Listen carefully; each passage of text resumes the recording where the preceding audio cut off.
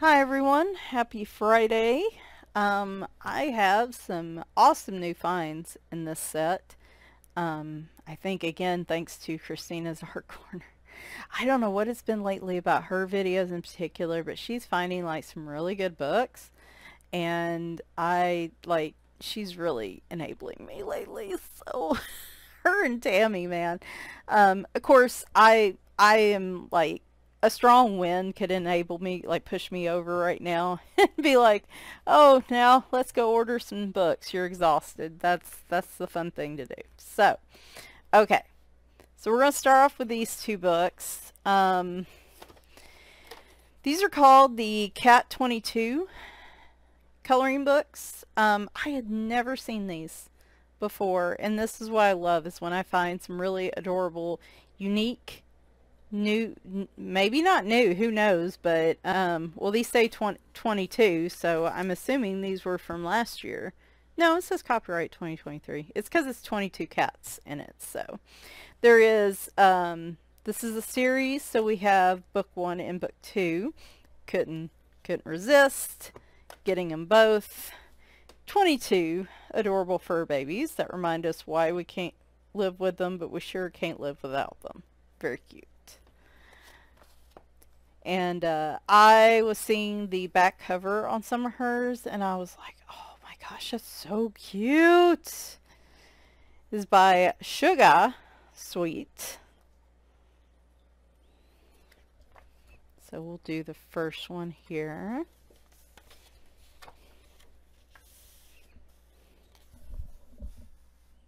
And my other stuff's still in the way. So each of these are, every cat possesses these 4 elements. This is cute. Hang on. Discover my artwork. Locate the book on Amazon. Yeah, okay. Every cat possesses these 4 elements. Nature, love, darknessness, invisible thing that dwells deep within every cat ever born. It usually follows the release of love and usually ends up with you wearing a band-aid or cleaning up a broken vase. Spirit, it's what separates the sane from the insane. That's cute. Alright, so each of these, they have their name and they have a little story. And this kind of makes me think a little bit of Kathy from Spicy Cat Colors, because she always talks about all her pages have a story, and so all these kind of have their own little story. And this first one, I saw this one and I immediately just added these to the cart. Like, there was no hesitation. I thought this one was so cute. He saw a little bee and thought, if it stings me, I might get superpowers, sort of like Spider-Man.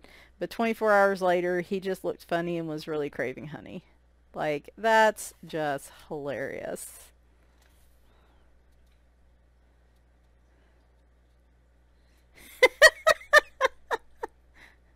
To look at her, you would think she had fallen madly in love, but no, it was just beating her old score in Tetris.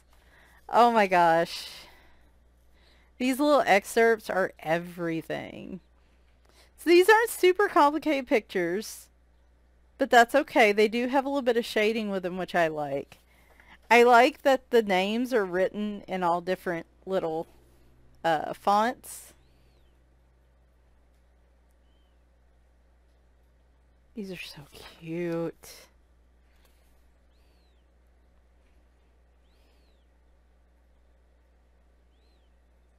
Aww. Well, that one's sad. Okay, I wasn't expecting to feel the feels today.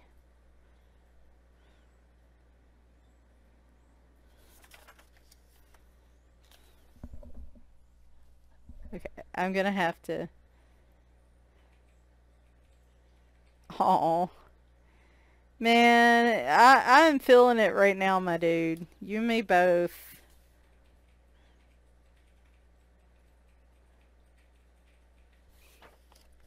Some of these are hilarious, and then some of these are like, whoa, that's pretty deep. Evil Beans LaRue. She became a legend, and when her story reached the town, she was a 6-legged, flesh-eating man-killer.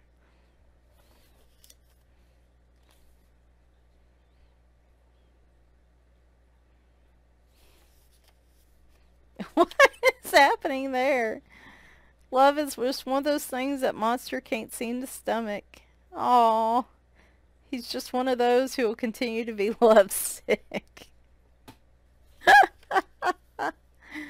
Oh my gosh. These are like, these go a lot deeper than I thought they would. I thought they were just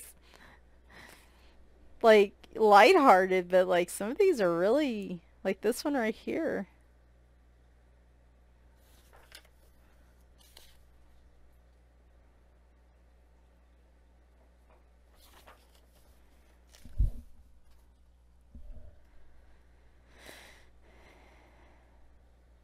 He could be the most dangerous and unique killing machine on the planet. Unfortunately for him, no one has bothered to tell him this. So instead, he's a big scaredy cat that'll never be seen. And that's a big error right there.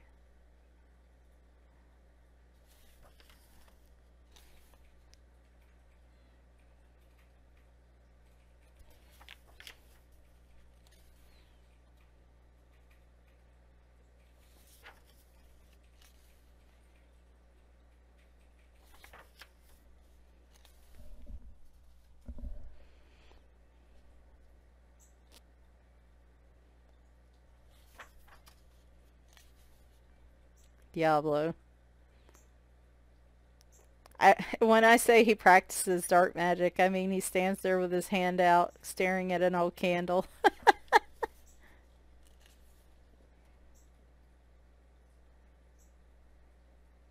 Oh my gosh. Oh, the feelings right now, y'all.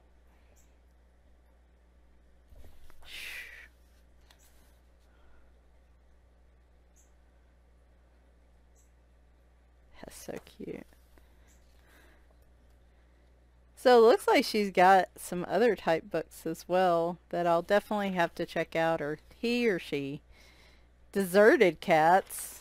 That's cute. Like if you want to swatch in the back. So yeah, and I love that there are finished pages on the back because that helps me, it helps inspire me looking at these. Anyway, very unique little book. Like, I didn't expect to go on a feelings trip today.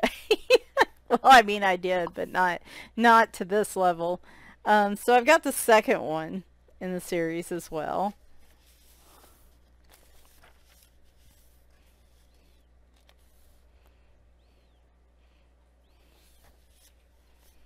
And so we have more cats.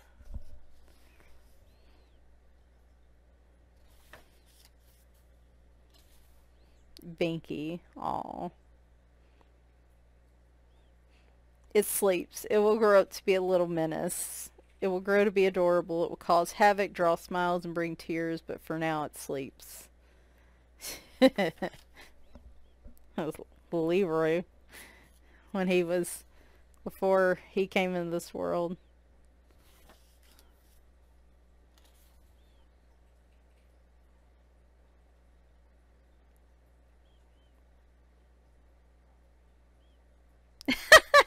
She will give you physical contact, lots and lots of contact. Then you'll need a band-aid to help with that physical contact. Oh my gosh. The time to dream is meow. The cat buns.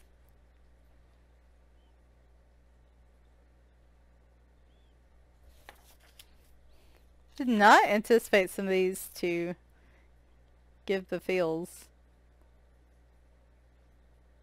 To him, everything with a heartbeat is his prey, and he is feared. He tells himself this every day between snuggles.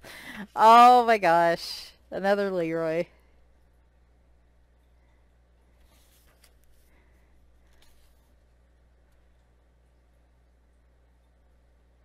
Her mother was a bat and her father a cat. Don't ask how. We don't talk about that.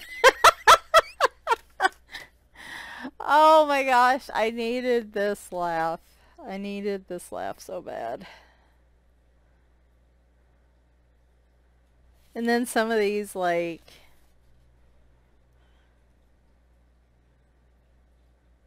very clever. These are just very clever.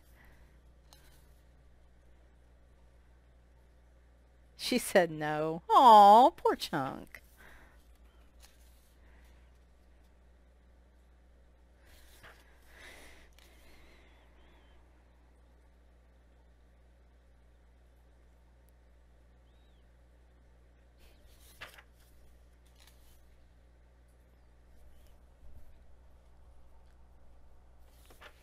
Oh, some of these are rather sinister. Schrodinger. He is on a box. He is not under the box, next to the box, or inside the box. If you look, you can see him right there sleeping on the box.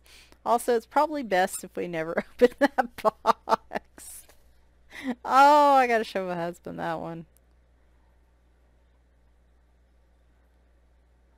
Oh.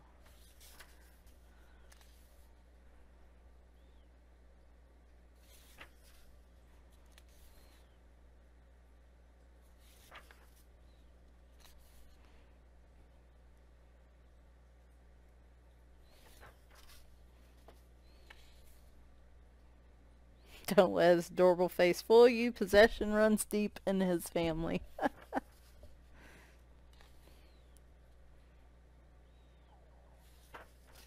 Oh my gosh. Yeah, I definitely, because I'm seeing some of this other art, and it really looks fantastic. Also on Etsy. Huh. Well, yes, so I am pretty stoked to find a new to me type artist. So I'm going to have to go check out their other stuff, which right now is pretty dangerous for me. Oh, that's such a pretty picture. My gosh. I love that one with the blue hearts. I'm probably going to try to replicate some of these pictures, honestly. Because they're just beautifully done.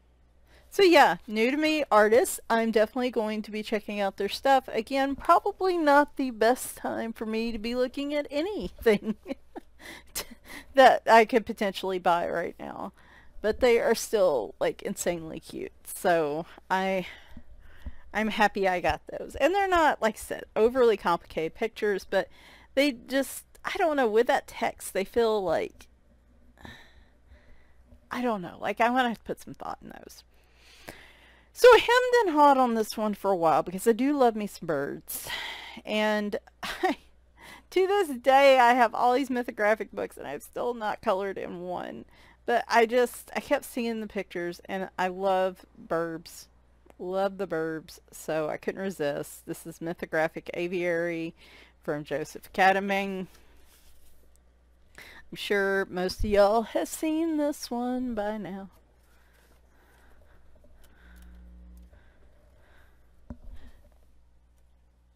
Oh, why? My desk is very bright, but it looks dark for some reason.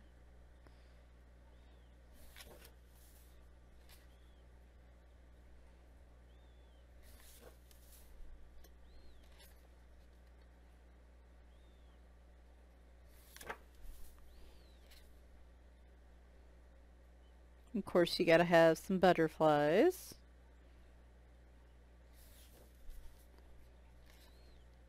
Love that picture. We're gonna build a nest on our hair. Oh, speaking of which, there's a cardinal out there. It's a girl. It's a girl. They're all out the past 2 mornings. I, at night, will crack open the door on my screened-in porch. Love that. And let the not my cats come in and eat safely because they're neighborhood dogs that roam around because people in this area just do not care. And it makes me so angry. And, of course, they come and eat up all the food if it is out where they can get it, and this way I wedge the door so they can't get to it. And sometimes if I'm late closing the door in the mornings, the cats come in at night, so they don't have access to the screen porch 24/7, my cats. And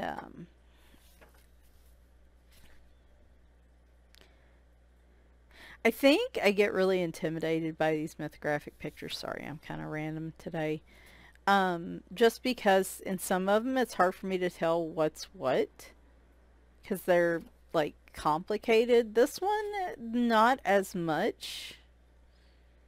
So I feel like this one's a little more, it's easier to pick out what's what, I guess. But, I love the ones with the owls. But, anyway, if I'm late some mornings, some birds out there around the bird feeder will get curious and hop in through the door on the porch. And most of them are smart enough to go back out. We've had a couple little finches that have done that, but they get smart enough to go back out. Well, the past 2 mornings, I have this one little bird. I'm not sure what he is. And yesterday it was him and a cardinal had gotten in, a male cardinal. And I had to open the doors wide before I let my cats out and get them off the porch. Now, once I opened the doors wide enough, they were able to easily get off the porch, like they knew where they were going. But it's like they couldn't figure out how to get past back in that crack. Love that picture. And this morning, that same little bird that I'm not sure what it is, was hopping around on the porch again, flailing around, because of course I went out there.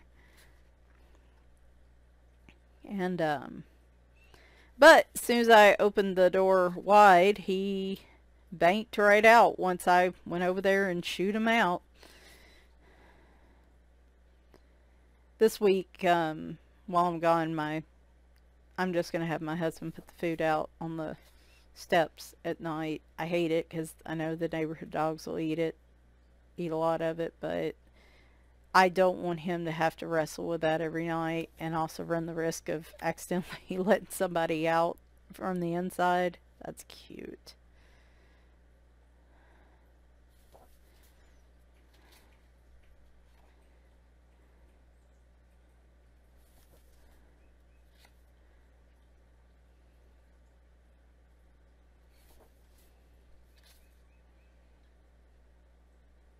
I like the opposite play here, where you've got more of a steampunk bird and then like a regular bird down there.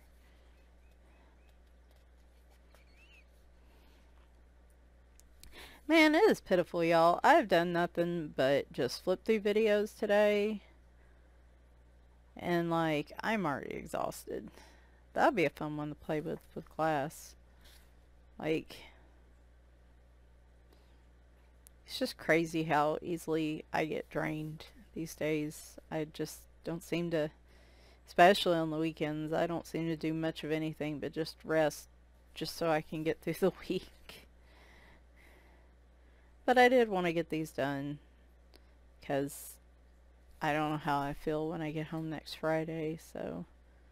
And I hated for these to continue to stack up because I meant to flip through these this weekend and that didn't happen, so.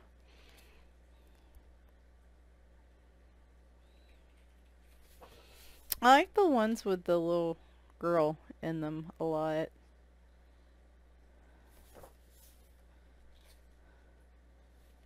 This one, like some of the ones with the glass and the bottles, I think are real interesting too.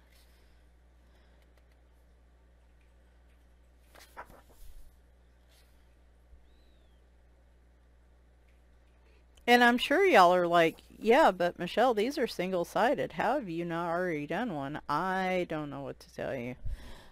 I think, like I said, these feel like on another level to me, so I get intimidated and I should just, you know, start with a small section. And that one's so cute. Like, that one's not bad at all. Like, I can see myself doing that one.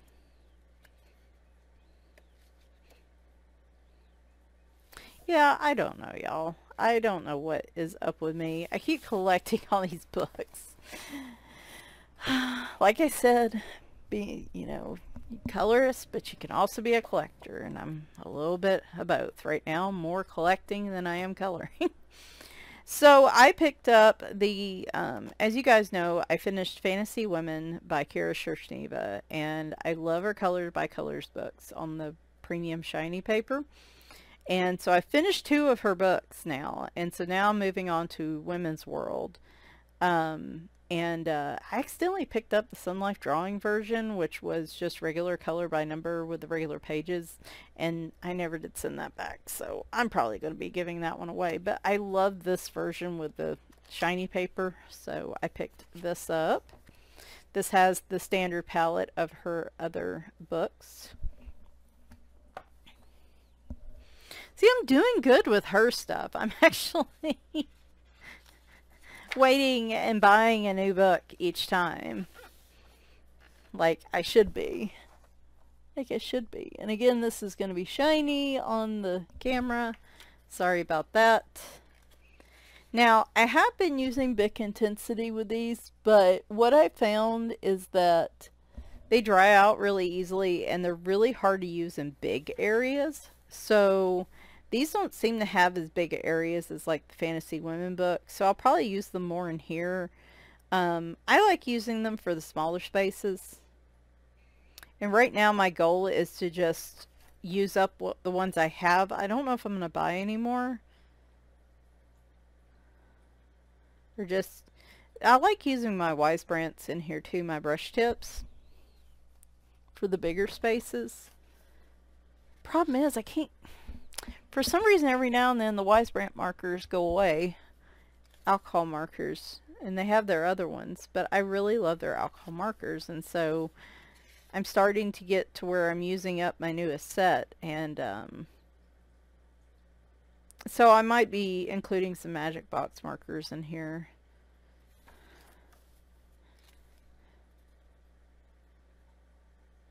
But these are really neat pictures. And color by color is surprisingly kind of forgiving. If I don't get the shade quite right, like especially if it's a darker shade, then it pretty much covers up the line, so you would never know anyway. But like, even in the pages where I may have been lighter than what it had or where, it's not like you can tell. Not really. I actually have, I just realized I have like her blocks books like this in this layout too that I could be coloring in. But I do have those. Whoops. But I like this freeform. I like her people a lot. And these are just really fun to work in. Very low-key. I can just grab a handful of markers and it's, as long as I don't have a bunch running dry on me, and that's just, I've said before, nothing ticks me off more when coloring than my markers running out.